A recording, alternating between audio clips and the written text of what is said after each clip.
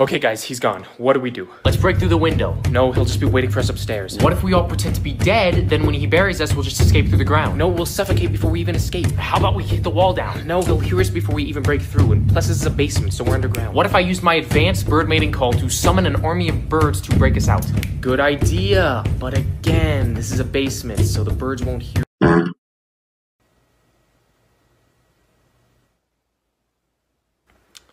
Forget about it. What if we just pretend that we lost our memory, then he comes back and thinks that we're a Guys!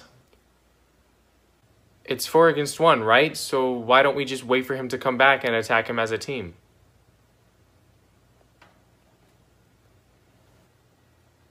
That's a horrible plan. Yeah, what are you thinking? Dumbest plan I've ever heard. Exactly. Wonders why we don't Not talk. gonna happen.